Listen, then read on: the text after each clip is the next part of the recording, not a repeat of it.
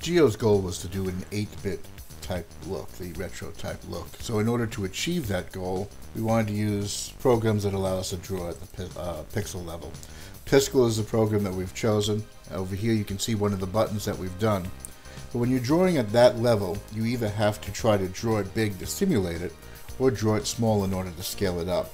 You notice this button over here is 64 by 48. In order to have that look decent on a screen, we're going to have to scale it forward, because on a tablet or even a phone, that's going to be too small. On some monitors, it's also too small.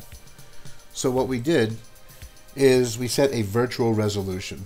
While the game displays at 1280 by 720, we're using a virtual resolution of 640 by 360 to scale it up and keep its size, so that when we click on play, boop, you've got the larger screen and everything is brought up without any type of pixelation or blurring like most enlarging would do, since the virtual resolution is emulating the resolution that we want to see.